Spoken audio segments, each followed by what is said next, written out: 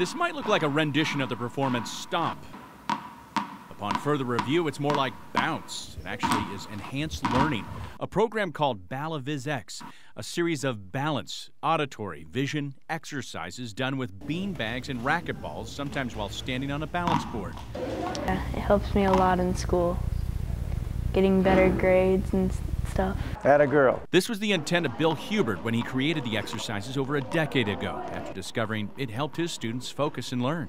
The entire mind-body system just integrates so that you can put together what had been disparate skills. Touch. The whole thing is the rhythm. That's what sets this apart from every other movement program. The exercises get both sides of the brain communicating with each other.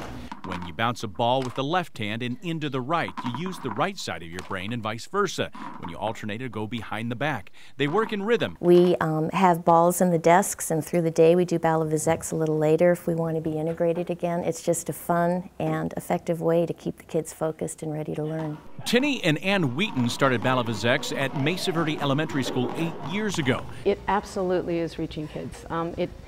Again, it's another tool that you have in your tool bag to be able to support kids' learning. They arranged for Hubert to come all the way from Kansas for this workshop in Tucson, and some have come even farther to participate. We don't have anything like this in the UK, and it is just amazing how the children are working together to help one another. Now, Bal-a-viz-x might be a little tough to get a hang of when you start, but once a student gets a grasp of things, he or she might be a leader in one of these groups.